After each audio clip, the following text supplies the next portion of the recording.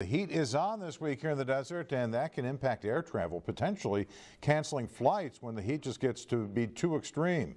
News Channel 3's Jennifer Franco spoke to an aviation expert to learn why.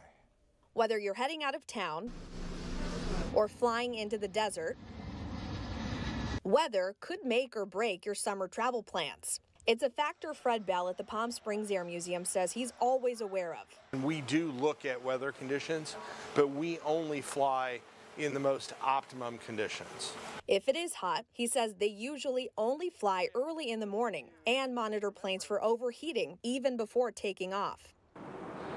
Regardless of the type of aircraft, high temperatures can ground them all the same, and it all boils down to science. The density of the air becomes less because the molecules spread out. That generates less lift, so the airplane has to go faster. These conditions are not optimal for heavy passenger jets carrying travelers, along with the weight of luggage and fuel. That only doesn't impact their ability to take off, but it impacts their ability to climb.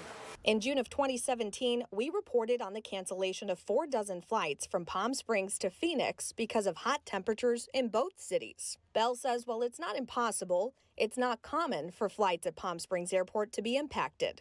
Passenger aircraft are so highly regulated that the chances of a passenger aircraft launching in a heat situation that you have to worry about is pretty limited. The circumstances may be different when a major airliner is not involved.